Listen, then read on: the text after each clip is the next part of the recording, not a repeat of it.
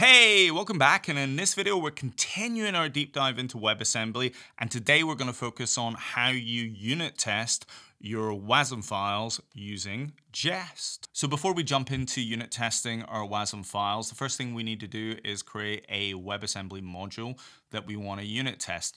Now what we're going to do in this example is we're just going to very quickly hand code a square function, and that's the same square function that we've used in our previous videos. And if you want to deep dive into how that works, then just click on the link on the top right hand corner and then you can get a full explanation on how that works. But very quickly, we'll just hand code it up and get it working, and then I'll show you how the unit testing works. Again, I'm going to be super lazy. I'm just going to make this work in a Node.js environment. Of course, because it's WebAssembly, it can work in Node.js, it can work in Dino, it can work in standalone, or it can work in browser. But for laziness sake, I'm just going to very quickly create it in Node.js to show it working. So the first thing I'm going to do is create my Node.js project. So let's just create a new folder for that. So we will call it Square Unit Test, a really imaginative name there, as you can see there.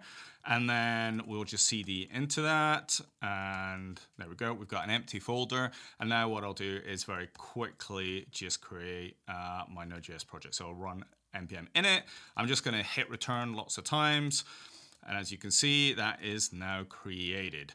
And what I will now do is just create a new file called index.js, and that's going to be our Node.js app, which we can execute to run our WebAssembly module. And the next thing that we're going to need, of course, is a WebAssembly module. And in this case, because it's a math function, we will create a math WebAssembly module, and we're going to code that in WebAssembly Text Format. Again, I cover all of the details of that in one of my other videos, but we will very quickly create it now. So I'll just go touch math.wat, which stands for WebAssembly Text Format.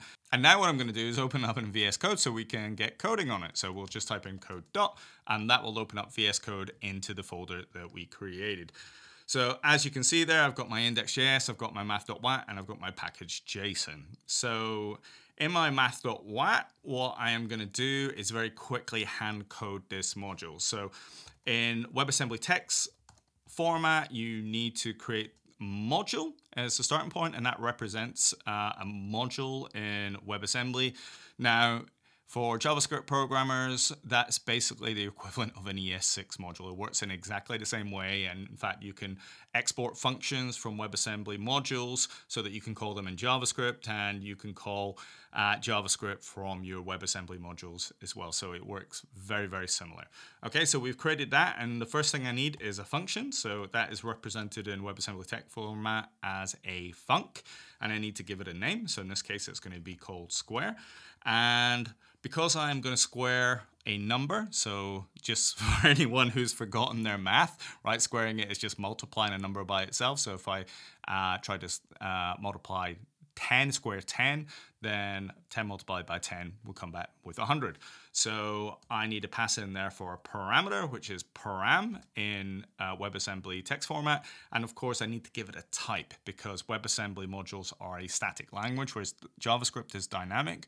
WebAssembly is static, so I need to specify what the type is that I am working with. So in this case, it's going to be a 32-bit integer, so that is represented as an I32. So I've got my parameter, and then of course I need to give a result as well. So I'm going to call it result, and again, that's going to be a 32-bit integer. So what I've got here is a function, func, which is part of a module, and that function is called square, and it's got one parameter, which is a 32-bit integer, and it's going to return a result. And if I wanted to make it even simpler, I could just give that parameter a name. So in this case, I will call the parameter number. So nice and simple. So now I've got my func. What I now need to do is do the squaring operations. So again, I explain all of this in my other video, but let's be super quick about this. So what I need to do is get the number that I passed in from a parameter. So I do that using local, and there's a local.get, and then I will specify the name of the parameter that I want to access. So in this case, it's the number. Now, because WebAssembly is a stack machine, which again, I explain in one of my other videos on all about stack machines and how they work and how WebAssembly operates as a stack machine. But essentially, what's going to happen is I am going to take the number that I've passed in, so that's the local.get, and then it's going to push it onto a stack. So my stack should have whatever number I passed in the first time. Now, of course, because I am squaring a number, I'm going to do a multiplication, 10 multiplied by 10. So I need to multiply the number by itself. And because WebAssembly is a stack machine, what I need to do is have the two numbers I'm multiplying together on the stack, right? Because that's how the multiplication function is going to work. It's going to take two numbers off the stack. At the moment, I only have one number because I've pushed onto the stack the number that I pulled as a parameter. So to multiply it by itself, all I really need to do is do a local.get again and get the number a second time, right? So now, having done that, I'll have two items on the stack, which will be the number that I pass in twice. And then finally, to multiply these numbers together, then I'm going to call the multiplication operation, which is i32.mul. And as I said, what that operation is going to do is going to pop two items off of the stack, which in this case, it would be the number 10 twice, or our parameter number that we've passed in twice. So pop that off twice, and then it will multiply them together, and then it's going to push the result. So in this case, the result would be 100. It will push that back onto the stack. So I had two items on the stack. Now I have one item on the stack. And finally, what we need to do is return the result of our multiplication, or the square, from the function. And the way WebAssembly works is that whatever item you have on the stack, whatever's on the top of the stack, will be popped off and returned when the function ends. So in this case, we have one item on the stack, which is the result, 100, and that would therefore be returned with that result parameter here. So now that we've got our square function, like a module in ES6, what we need to do is export that so it can be accessible to any calling programs, in our case, Node.js. So to do that, I just need to create an export, and then I need to give my function a name. So in this case, I'm going to call it square, just like I did before. And then I need to say the function that I am going to be exporting. So in this case, it's going to be func square. And that is all we need to do. And we can just save that, and we've got our square function. So the next thing I need to do is compile my WebAssembly text format into WASM's bytecode format. And I do that with the WebAssembly binary toolkit, and in particular, the WAT to WASM tool. Now, again, I explained that in my Hello WebAssembly video, but I have the WebAssembly Toolkit already installed on my machine, so I'm just going to run that. But if you want to see how to install that, see my other video. So I just need to call wabbit bin, and it's called wat to wasm, and I need to put in the name of my WebAssembly text format file, which in this case is math.wat, and then I want to output that, that's the -o, as a math.wasm file. So if I hit return here, it will have now generated the math.wasm file in my folder, which is cool. Alrighty, so now that we've created our math.wasm file, what we want to do is just quickly execute it in Node.js, make sure it works before we then create our unit test. So to do that, I'm just going to do import fs from fs, and the reason I'm going to do that is I'm going to do a text file read of my WASM file. So I will therefore do a const wasm equals fs.read file sync. And the name of our file in this case was math.wasm. So all that's really doing is loading the WASM file that we created into memory, essentially. And what I want to do now is put that in a buffer. So we'll call const buffer equals new uint8 array, and we will pass in the WASM. So we now have that. And then what I need to do is essentially instantiate my WebAssembly module. So I will give my module a name, which in this case will be math, and then we will just await WebAssembly call, and we'll call WebAssembly.Instantiate. We'll pass in my buffer, and then we will get access to the exported function. So res.instance dot exports. Nice. And then finally, all I really need to do is call my function. So if I go console.log, and then I can go math dot whatever the name of the function I created. So in this case, it was square. And then I'll pass through a number that I want to square. So in our case, it will be 10, because my tiny little brain can cope with that. I can do 10 times 10. Any other number I'm going to struggle with. So we'll do that. And the final thing we need to do, just because I used the import statement, I just need to change my package JSON.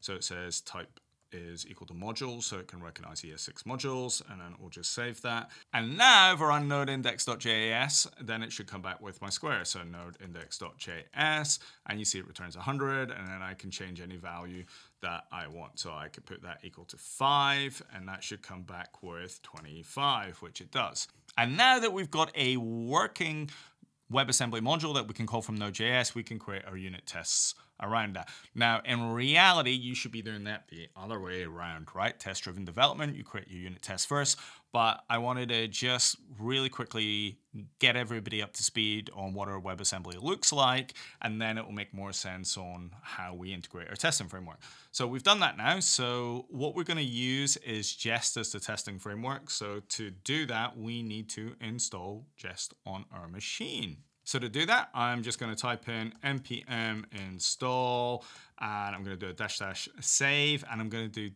dev, right? -dev as well, because I want that to be a dev dependency rather than a production dependency.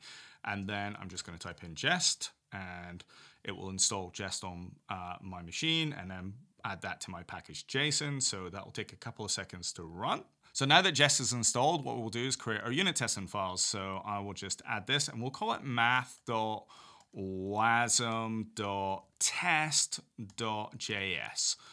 So that's created, and essentially what I'm going to do is recreate the code that I had in my other file, Node.js, but I'm going to put that into my Jest file. Alrighty, so what we're going to do quickly is just copy and paste what we created in our Node.js index.js file, and then we're going to rejig that a little bit to work for the Jest framework. So all I really need to do is paste that in here. Because Jest kind of struggles with the ES6 modules and the import statements, we need to use the old common modules from ES5 and below. So we'll just type in const fs equals require fs, and that will make that work. And of course, I think in a future version, imports will be supported in the Jest framework, and I think it's in beta just now. I just don't want to mess around with my machine there. So the next thing I need to do is just load up my WebAssembly module first before I can execute my test. So to do that in Jest, all I really need to do is call before all, and then it's going to be an async function that we are creating. So I will just create my arrow function here, and we'll just do that. And then what I can do is copy this lot into here. So if we just do that a second, tidy that up a little bit, and there we go. Now, probably one of the differences is because I'm going to execute my tests outside of this before all, I really don't want to scope my math variable into the scope here. So I will just remove the const there. And then what I'm going to do here is just do a let math at the top, make that global, and then I can access it from within the tests. So I've done that now, and we'll just hit save. And then all I really need to do to test this is start creating some functions. So we will do test, and we'll say we want the square of 5, because my tiny little brain can cope with squaring 5. I think that should be equal to 25. And then what we will now do is we'll create another arrow function here, and we are going to expect the math.square, because that's the name of our function. And we would expect this square of 5 to be 25. And the next thing I need to do is just update my package.json so that it uses Jest as its test runner rather than be nothing. So if I save that, and now if I run npm run test, or test pass. And of course, if I go back in here, if I put that to 20, for example, we should see a failing test, which we do. So if now all I can do now is just create as many tests as I want. So my tiny brain can cope with 10. We would expect that to be 100. We would also expect the square of 1 to be 1. And I'd expect the square of 100 to be, I have no idea, 10,000 maybe. Just run that. And then run my test. And it all fails. Hey, it turns out the square of 100 isn't 10. Well, it's not 1,000 anyway. It's 10,000. Alrighty, and we just we need to put this equal to 10. This should be 1.